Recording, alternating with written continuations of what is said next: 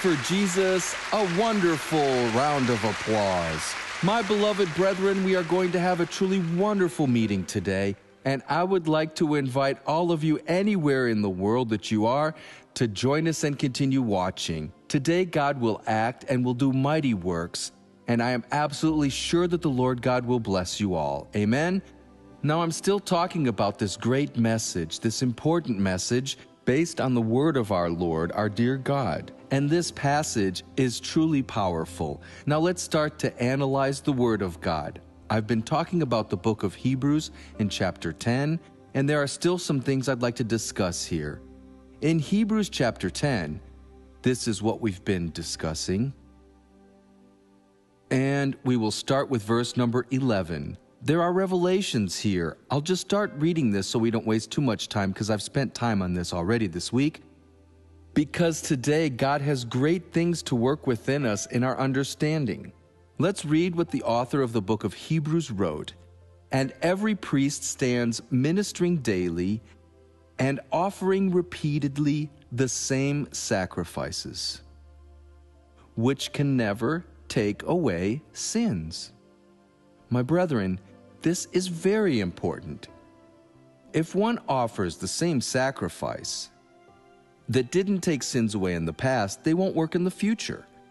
When one says the same prayer that didn't heal in the past, it won't heal in the future.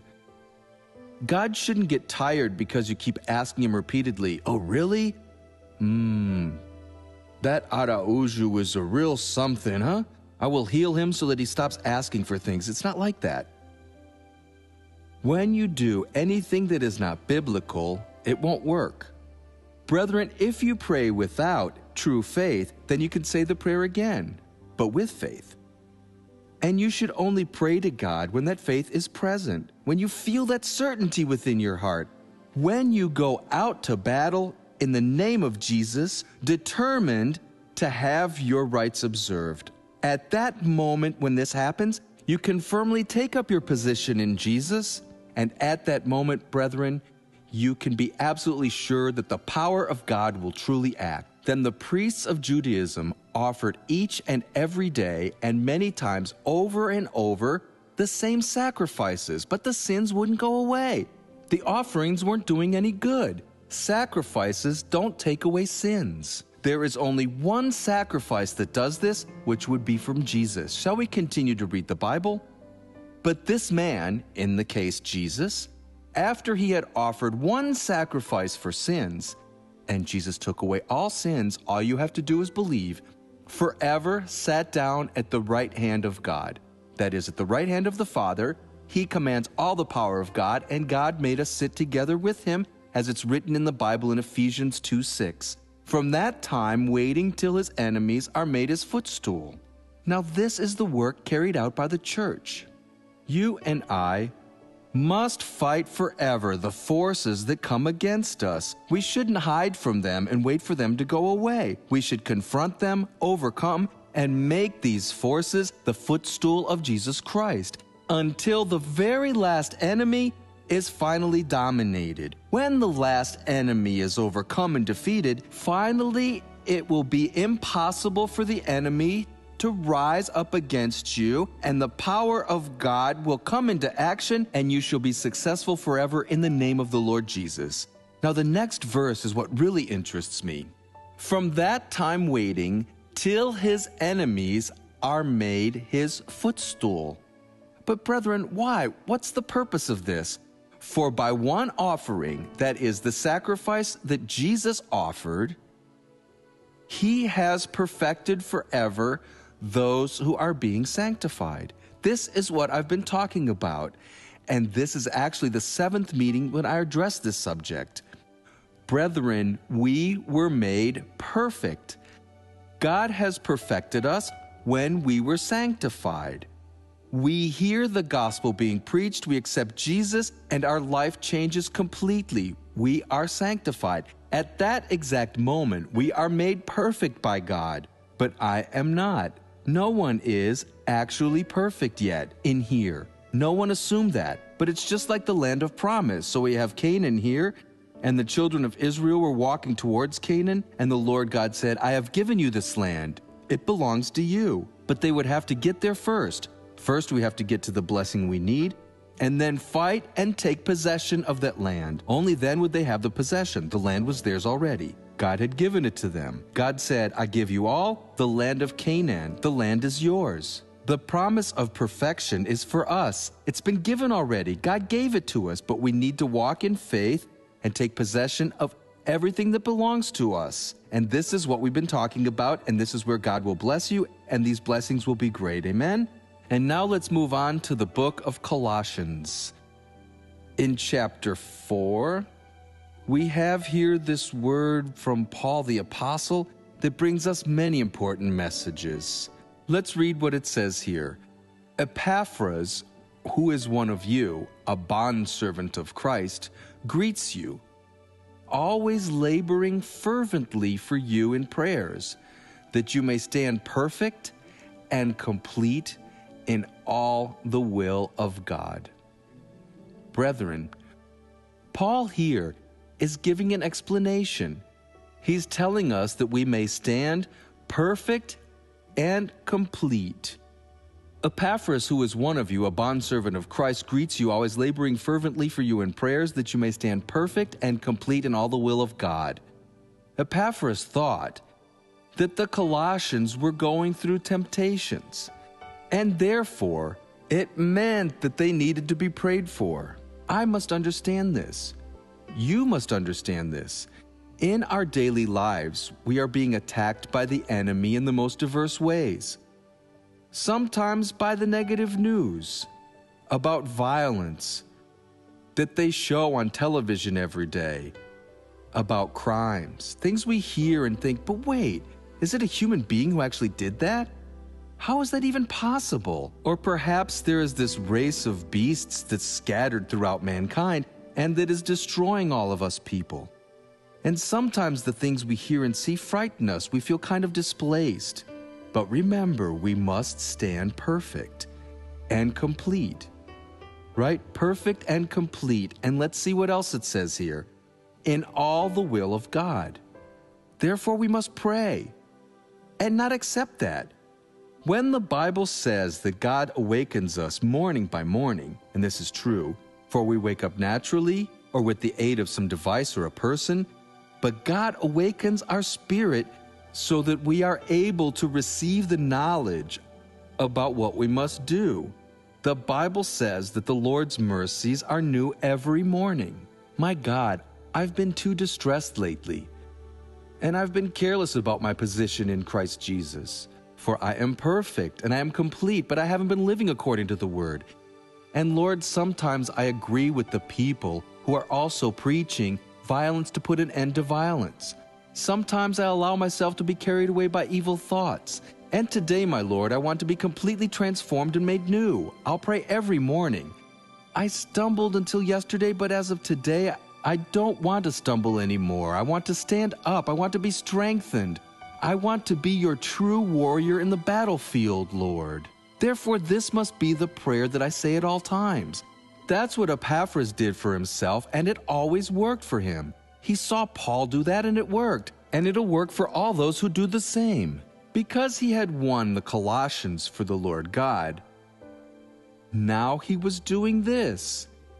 He was praying and fighting so that they could also stand perfect and complete and absolute in all the will of God. And what's the will of God for my life, Dr. Suarez? Can you tell me? There's a verse that addresses this. The third epistle of John, verse number 2. What is it that God wants for you, whom he made complete and perfect and also absolute? Third epistle of John, verse number 2. It's a very small epistle. And this is what he says. Beloved, I pray that you may prosper in all things. God wants you to prosper in everything. In any segment of your life, at your workplace, in your matrimony, in your friendship towards others, when you walk down the streets, and when you leave home and go to work and then you come home safely. So God wants you to prosper in all things and be in health. God is making a covenant. But why won't God heal me instead of making a covenant? As a matter of fact, God has healed you. If we were simply much more dedicated to the Word of God and to praying, we would be closer to God. It's kind of like a preacher. Sometimes a preacher does 1,000 things, and he doesn't have enough time to do everything. He doesn't have the time to read the Word every day and to pray. When the Christian church began to exist in Jerusalem, Peter one day stopped and said, "But this is all wrong." In those old days when people got converted, the Jews would put the people out of their communities. They didn't have any jobs, they didn't have a house to live in, and they didn't have any food to eat, and we must eat many times a day. And what did the church do then? The church would pick up these people and give them food. And in the middle of this procedure, when the church was not forced to carry it out, but it was part of our God's love, there was a complaint. The widows of the Hellenists were being neglected in relation to the widows of the Hebrews and so forth and so on. And Peter the Apostle said, "This is what we're going to do. Let's put an end to this. We, the apostles, will no longer deal with this matter. Let's seek out 7 men of good reputation, full of the Holy Spirit and wisdom, full of divine grace, and they shall serve the tables. We, the apostles, will give ourselves to the Word of God, to meditation, and to praying, so that when we are ministering the Word of God, we don't talk about wheat, about bananas, about these things. We shall only talk about God's promises. If a person only devotes time to electronic games when the meeting is over, they're like, do, do, do, do, do, do, do, do, do. When they come to church, they're just like, they daydream. It's the same thing for those who dedicate themselves to things that are even worse. They don't have anything to give. And you, for instance, you have your job, you have your struggles and your daily problems. What should you do then? You have to pray. You have to seek God. My Lord God, I need to do as Epaphras did, my Lord. And what did Epaphras do here? He would beg, he would labor in prayers always. And why is that? That you may stand perfect and complete in all the will of God. Now, the will of God, which I was talking about, is that you may prosper in all things and be in health, just as your soul prospers. The soul must prosper first. We understand that we can only become something when we are in Christ Jesus. He has perfected us, but if we don't observe His word, we are just perfect and imperfect at the same time. We have the title in our hands, but not the property. And what is it that we should do then? We should begin climbing the ladder of perfection. Every step, every battle we overcome, that's something we conquer and subdue, and we shall not go back. We have to pray, brethren. And whenever any problem arises, we have the skills to handle it. And what's the limit? The stature of Christ, that is all of the perfect knowledge our Lord Jesus had. Jesus was a perfect man. Jesus made us perfect, and now it's up to us.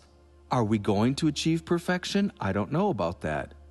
I still don't know anyone who has achieved that, except for the Lord Jesus, but it's a challenge for us. God told Israel, "I'm giving you this land." He gave them the land as an everlasting possession. And now where am I taking you to? Well, now you have to take possession of the land. I won't go there and just and put everybody out so you can dwell there. You should enter the land and take it, for I am giving you the land. It's the same with His promises.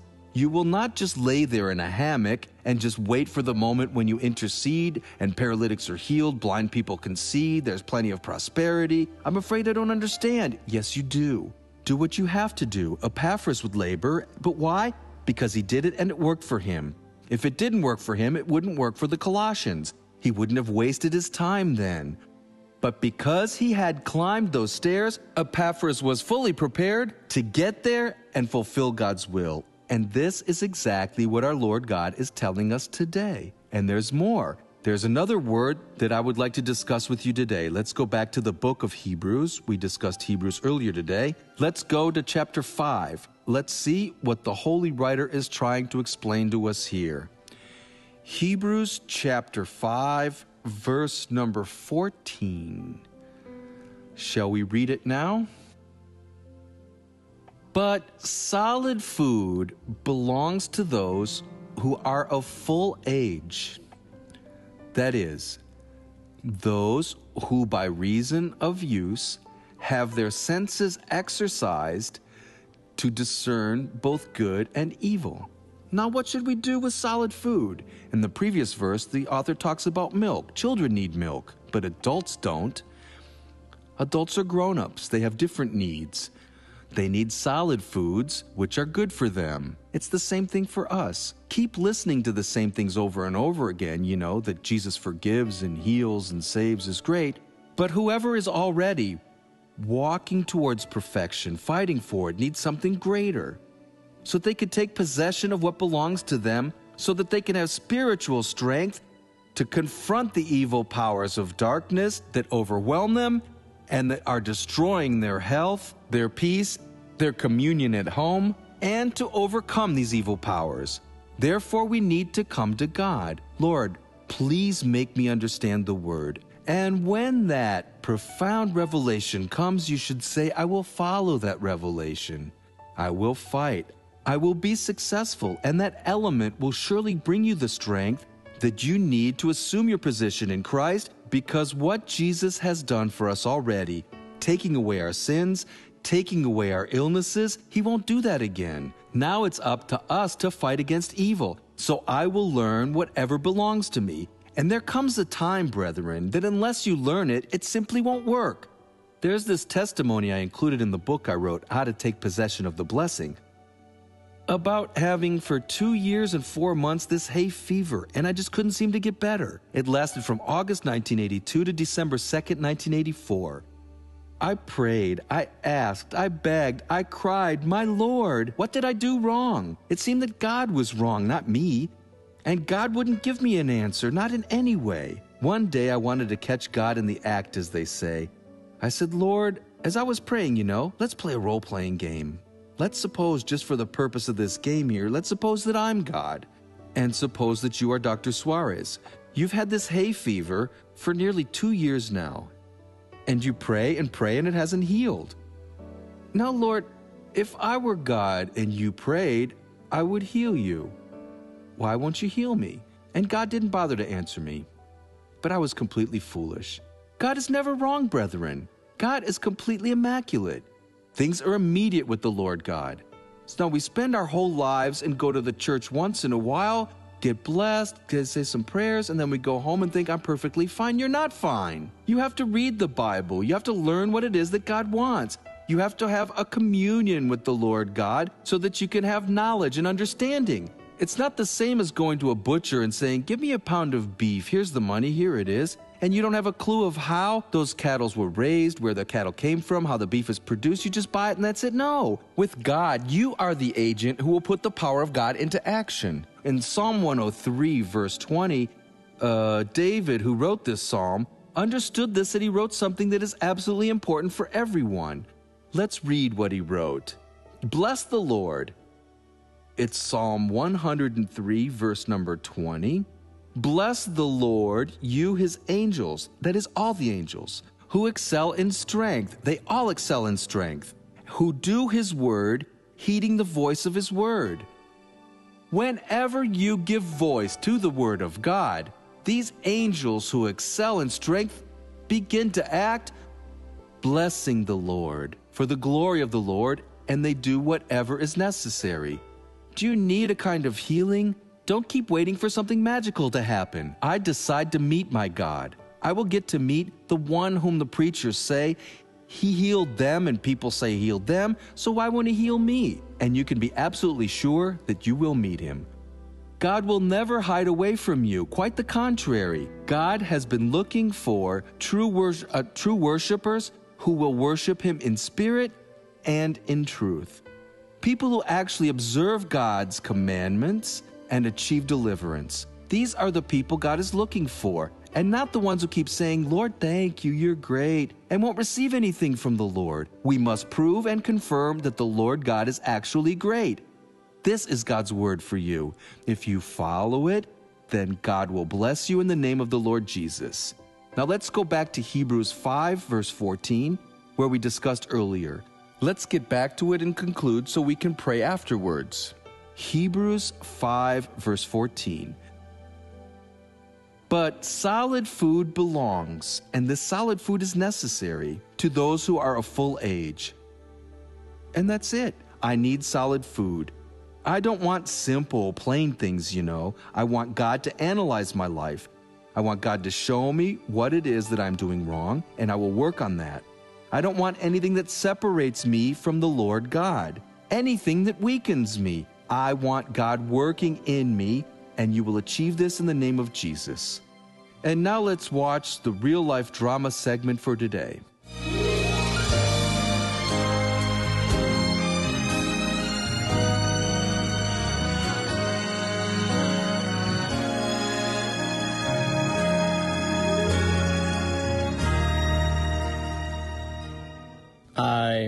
I followed a different religion. I was involved in idolatry. I was involved with someone who served spirits. My perspectives were very closed and limited in her, and my life was just getting worse and worse. You know, I had debts, I had an accident, my family was affected also, my father was a heavy drinker. I had debts the amount of my yearly earnings, you know. It was a very hard time in my life. I remember many times I got down on my knees and asked, Lord, is this what you want for me? I started going to the church with my mom, looking for support for my father used to drink. And as of the day I got baptized, I never left the church again. I met my husband at one of the meetings. There was no connection at first, you know. But then, after a while,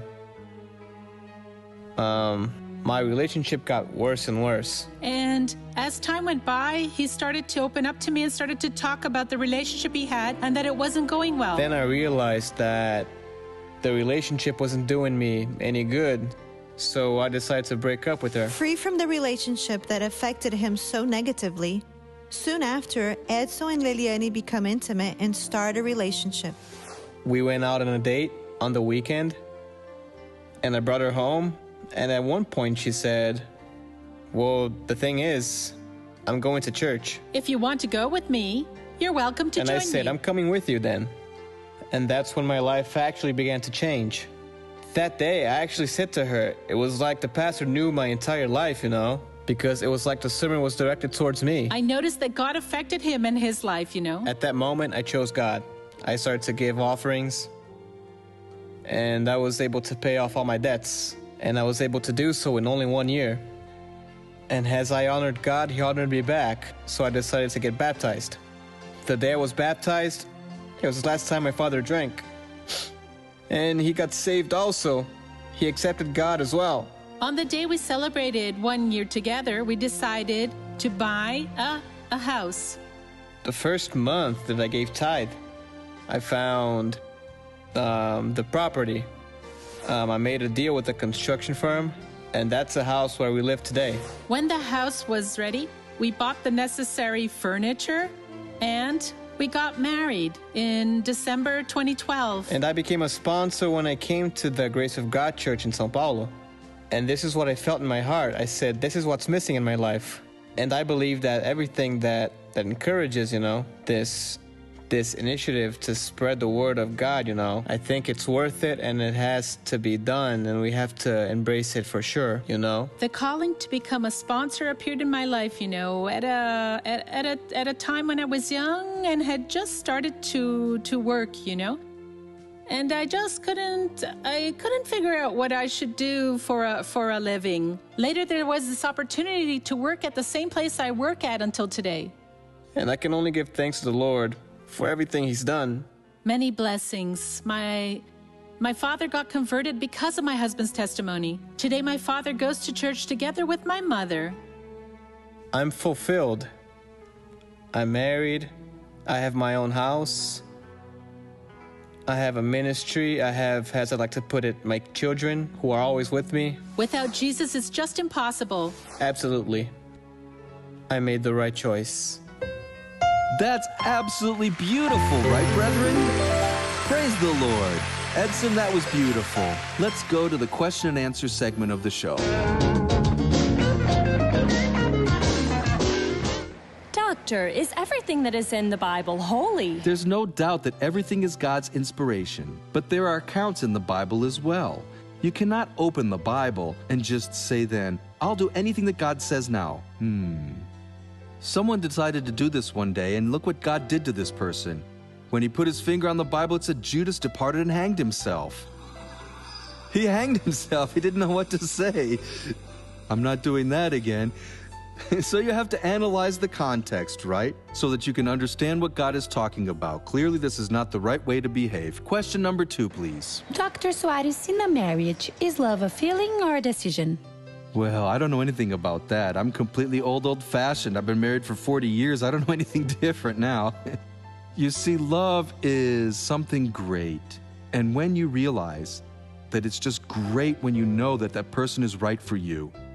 And, of course, if that person does things that are no good, stay away from them. Avoid them at all costs. Stay away, because people reveal themselves. They show if they have hate in their heart or iniquity, or maybe they think differently. Did you know that before I met my wife Magdalena at church, I started to talk to this girl, and she said something that made me think, I'm out of this, but it took me some time, you know.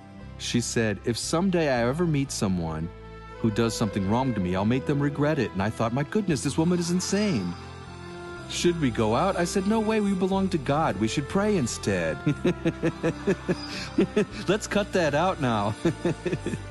She set the tone. I mean, she said how things would work out. And I thought to myself, do I want to be a part of this? No way. Let me pray now in the name of Jesus. God, I will now intercede for those who are at home, for those who are now switching channels and just found our TV channel and said, I really need this blessing. Oh Lord, this was not perchance. You have already put an angel next to this person, and they will become completely delivered. I am absolutely sure, Father, that now is the time to give blessings, also to these people who are at the hospital or working or even in prison. God, please bless them all now, and I say the following. All evil forces shall disappear from this life in the name of Jesus. And amen.